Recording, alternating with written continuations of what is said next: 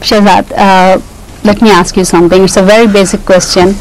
That you do have your own production, current production, right? Right. Yes. So how long you have been doing it, and how does your production work? Well, let's get back that I basically I'm doing these shows for the last 20 years. But really getting into current productions came into life about 5 years ago, where I started bringing shows from Pakistan, India, and other places. And professionally, I went basically 5 years ago. Before that, I used to do it for organizations on a community level. I've been involved. I myself is a musician. Really? Yes, from a childhood, I play drums, keyboard, I sing. Yes. So that really inspired me, and I love music and all kind of music. It's not necessarily Pakistani Indian music. I love Latin music. I love jazz. I love music symphony. is very soothing. So really, that's into me, and I love it. The music is. I do it for my satisfaction first. That's monetary, financially, that's a different story. But I love it. No matter what happens, it's just there. And I remember I used to say that that's just like having music as a first wife. Oh. What did your wife say? Well, I don't know about that. I hope she's not listening. What about you, Zafar? What really inspired you or motivated you? Into this business? Well, actually, like you said, I really like music, and I'm in music very much. And I've been watching my brother since I was very young, and he's been in the show business for a long time. And so since I've been following him, it's just inspired me, and I like to do it myself. So this time I'm trying myself to do it, my own, and that's great. Good luck. Yeah. Thank you. Shezad, I'm very curious. I'd like to know that how do you arrange the shows? I mean, do you have to draw a contract and airfares, accommodation, sightseeing, shopping, all those things? I'd like to know. Well, it's a very important question. I would like to let the community know that it's really not easy, like when people come and attend the shows, but there's so much work to be done behind the scene. From the day one when we sign a contract, we are basically known as a local promoter. I'm labeled as a local promoter for Florida. Just to let you know that this time I went in hands to hand with Kazi to do the show. It gives us more strength, there's a lot of work to be done, and because of my business commitments, I'm also a businessman, it helps that the more people are involved, the better the show it becomes. Exactly. Coming back to the show, how it is organized, believe me, from the day one when we signed the contract, you're on the run. On the run.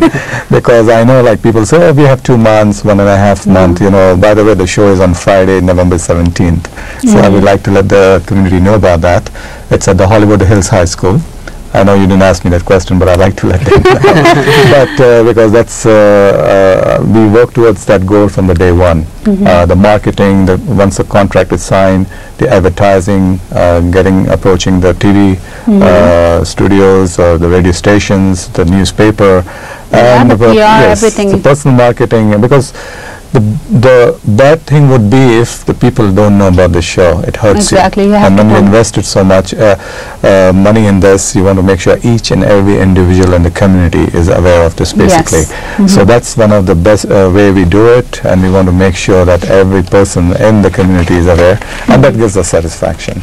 So there's a lot of hard work, and then when the show comes near, as the day of the show, the accommodation has to be taken. We have to pick them up from the planning is done from the day one. We really can't afford to miss out our planning, because if the management is not strong, the show, no matter what the show is, it can collapse as far. So our credibility, I think so. I always keep that in mind. My credibility is very important, because if I am producing a show in a very professional level, I'm labeled as on that level. So it becomes very important, and the background, on the stage, the plans. I mean, there are a lot of details. The PA system, which is number one. People start judging Let me tell you, a lot of time we cut corners.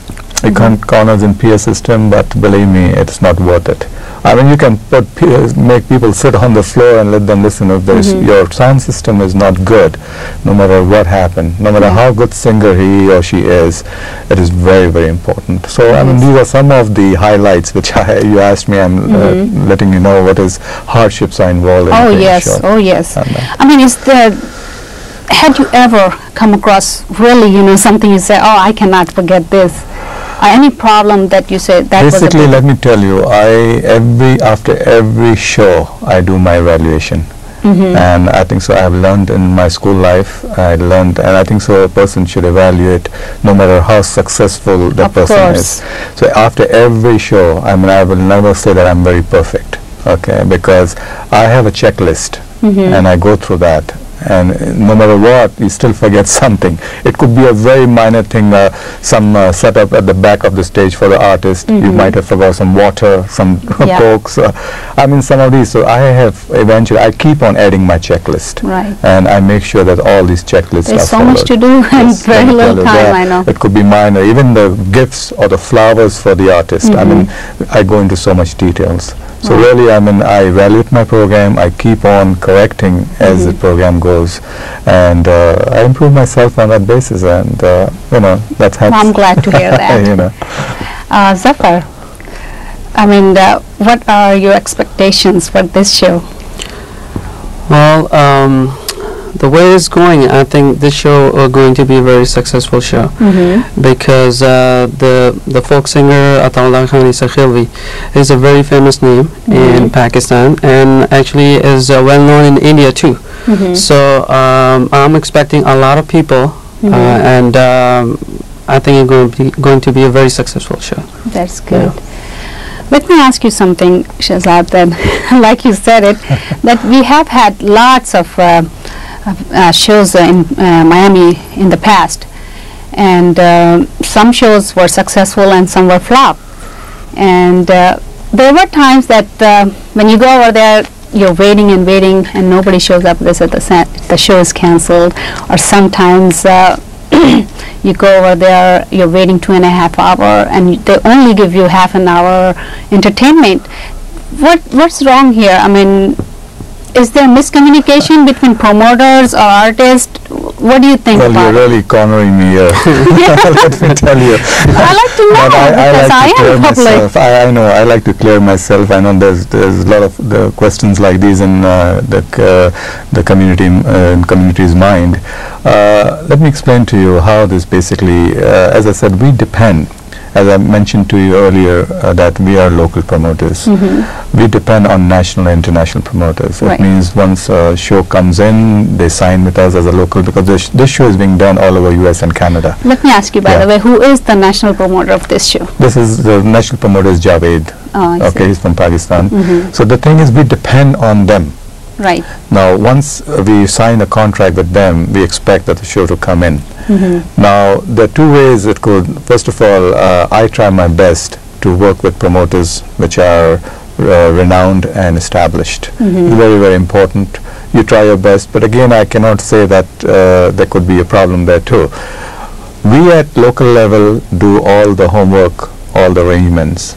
I agree with you that if I let my community down, that the people are in town, and for some reason I back out of financial reason, then yes, my neck is on the line. I should be really being blamed for that. But if it happens on a national, international level, the community should try to understand that we have done every possible thing and we are there. And if for some reason the show is cancelled or not being held, then I think so they should really give us the benefit of doubt. The reason is because it's really not our fault, and it can happen. It can happen? It can happen in sense that the people traveling from India or Pakistan, wherever they're coming from, for some reasons they cannot make it, or they miss the flight, or the visa problems, because you're talking about Sometimes I heard that they are here and still, I mean, is there anything you can tell those promoters? Recently we had this problem. It again is very important, your credibility. If I mentioned to you earlier, thank God, by the grace of God, I do enjoy that credibility in the community. no matter, I am a person, just to let you know, that how this company operates. Recently, I had lost big money in one of the shows, but the show timing was till 1 o'clock. And I know people were enjoying it. They were really having a great time. And I made a decision. I knew that there's a hole in my pocket, but I made a decision to let the theater people know that I want another hour, and that costed me another $700. Once you put in there, you have to. So it depends that how powerful you are, and how, because today the community, I mean, losing money, making money is part of life. Okay, you make money in one show, you lose. Exactly. Right, it's part of game. I made a decision that moment, and the people told me that right there. They said that, listen, it's going to cost you additional. I said, I don't care. The reason is the people who have come to this show are enjoying it, and that's important. So I make sure that all these basic things are there. The timings, I go ahead and really take my auditorium for more hours. I know I'm paying extra money, but I protect myself, because show can start late for some reasons. You try your best to start the show on time, but for some reasons there are always exceptions. I mean, we try, as I said in the beginning, you try to be perfect as much as you can. Well, then again, nobody's perfect, right? Well, that's true. I mean,